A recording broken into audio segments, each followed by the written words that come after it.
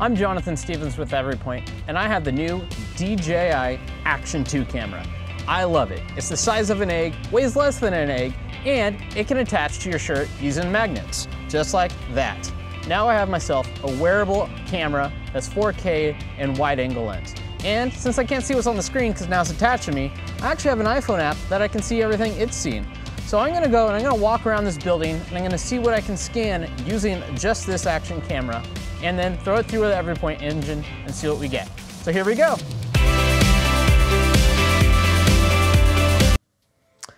Okay, that didn't go quite as planned. Although this little camera appears to have a nice big lens, I found out that it doesn't do well in low light, and that's a big deal. And I'm gonna dive into that in just a minute on my computer to show you why that was such an issue. But when you look at this camera, if you just look at it closely, it looks like it has a big camera lens in it, but in reality, it's smaller than an iPhone 13 Pro lens. And if I look at it compared to an iPhone 12 Pro lens, it's about the same size. And then you start to think, well, in the ultra wide, it does pretty good in low light. It should be similar. But in fact, although they have about the same field of view, they're not the same at all. And I found that this is much more useful in ultra wide, even though I can't plug it to my shirt like that and make it a wearable camera. So I'm gonna dive in a little bit on my PC, like I said, and see why this didn't turn out as I expected. Let's check it out. Okay, so here are the results. Brought them up in Cloud Compare, and at first glance, they look not great. I would have expected a little bit more filled in. Let's just zoom in a little bit. If I get even closer, I notice that a lot of the ground is missing, and where I did capture it, let me just pump up these pixels a little bit. They're scattered, they're noisy. If I get close in on this wall, I really pushed the maximum point coverage I could, but even the walls, they're all blobby and bumpy, and you can see a lot of noise in the ground, and I wouldn't perhaps want to use this as a good data set for some sort of as-built modeling. It might get me some basic reconnaissance of where things are, but it's not great. And I thought all this brick, that would turn out great. That was a 4K video, walked around, it should all look pretty good. You can see large gaps here. I did pick up the trees.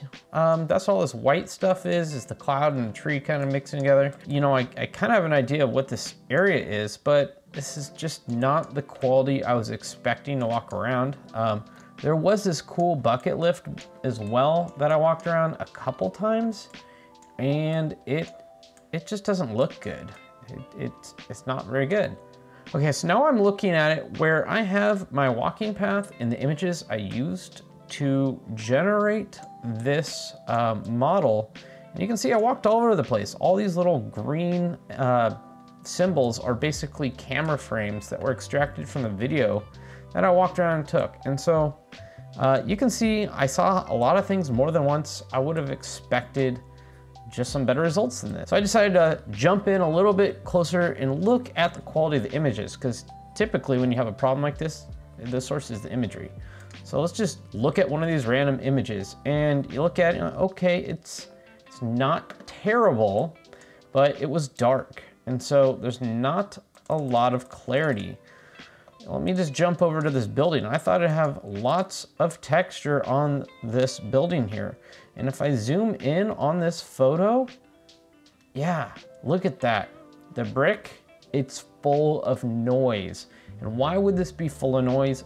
Most likely, it's the fact that this camera cannot handle low light situations at all. And because of that, it pumps up the ISO. And when you have a lot of ISO, you have a lot of noise. And so although it is 8 megapixel images from a 4K video, not all pixels are usable when you get a lot of noise in it. So I am able to see some geometry when I'm further out here. I can tell what everything is. But when you get closer in and you want those details on the building, I'm just not getting them. Let's look at another spot. So that was a brick over there. In this area, I was even more under trees. That's zoomed in, but even still, look at that. It looks grainy. I can flip through a few of these pictures, and yeah, everything looks pretty terrible. I was not expecting that. I was expecting a much more clear picture. So let's just take another look at another video I was taking that day on the camera. And again, it may be a little brighter. It wasn't quite ready to rain, but if I zoom in, I see the brick, but again, it's not very good. And in fact, as you get towards the edges of the camera, it tends to be worse. It's a little clearer in the middle, but even on an object close to the camera, being my hand in that camera, it's not very sharp. So now I see why I'm not getting good detail. Now this is a still from my iPhone 13 Pro ultra wide camera. And again, it's not super sharp, but this brick was much further away when I took the video, and it was still more clear. I feel like there's more definition between the different brick. You don't see the amount of noise. And this day was partly cloudy. It was a little brighter, but again, not a super bright day. But the iPhone 13 Pro is much better at handling these lower light situations. So it's leading me to believe that this camera just won't work very well if it's not really bright out. So now we've established that this camera is no good in low light. However, I figured not all is lost. It's not a terrible camera. I just had to figure out what were the best settings to get a useful capture out of it. So I played with the menus a bit and determined that again, I could use the time-lapse mode, but that had its own issues. Here's some pictures on the screen from time-lapse mode. It actually keeps an open video as you walk around. So again, you're stuck with 8 megapixels and everything was pretty blurry. It almost did like a long exposure.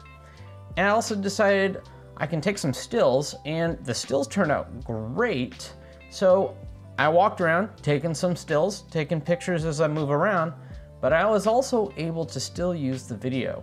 And so to get a usable capture using the video, I had to turn off the image stabilization. I found that that was doing something, I'm not sure what, but it felt like the images were a little clearer.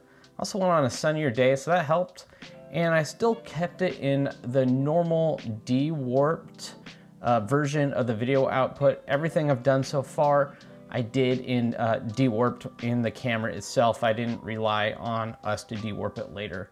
And that keeps the field of view approximately the same as the iPhone 13 Pro. So with that, let's check out what I was able to scan.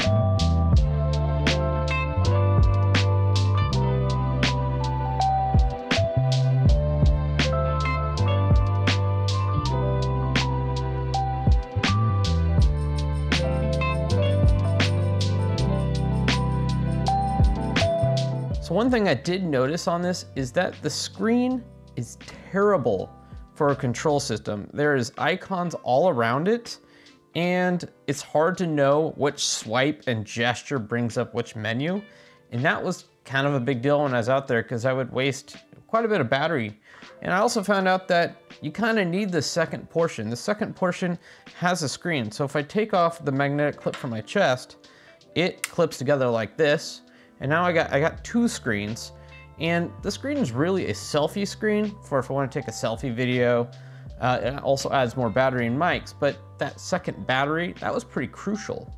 Also, I couldn't get data off of this camera unless I plugged in the base to my PC. You can't go directly from this part of the camera to your PC. And that's another big deal. So you're kind of stuck with that or the battery bank that you can buy to make this a more usable camera. So will I be using this further on for more 3D capturing? Probably not. I'll probably use it here and there for just some novelty.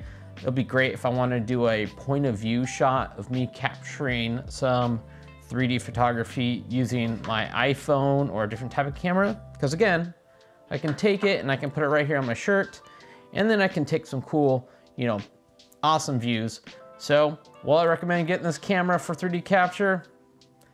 Probably not. If you want to get it for something else and want to try it out with EveryPoint, that might be something you could do, but I would look around. There's much better options. That being said, Your best wide angle lens so far is still an iPhone 13 Pro or an iPhone 12 Pro for that matter. And just taking a video straight on this, it's about the same field of view. So if you like this video, please subscribe to our YouTube channel. It means a lot to us, and we know what kind of content you guys want to see in the future. I plan to get many more cameras and test them out, 6K cameras, drone cameras, and some 360 cameras, see how they all work with every point. And if you follow along, I'll have some more great content for you. Thanks, and see you in the next video.